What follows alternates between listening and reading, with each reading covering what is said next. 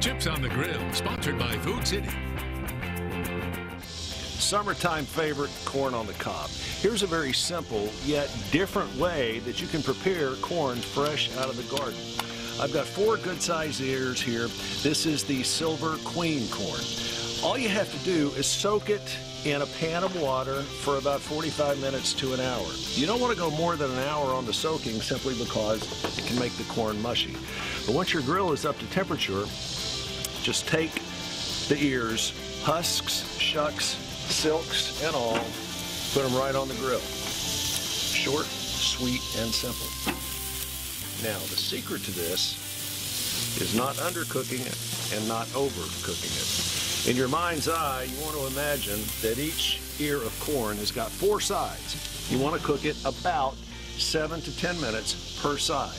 You can rotate them all to the left or send them all back to the right. 7 to 10 minutes per side. Imagine that each ear has got 4 sides. So you're looking at about 28 to 30 minutes for delicious corn on the cob.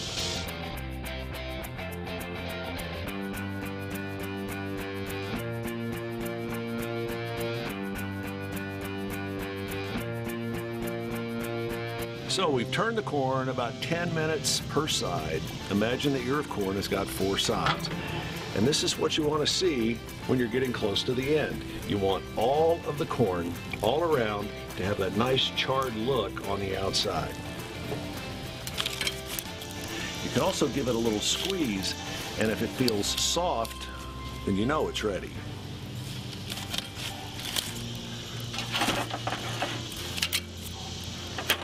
Take it off the grill, let it sit for just a few minutes.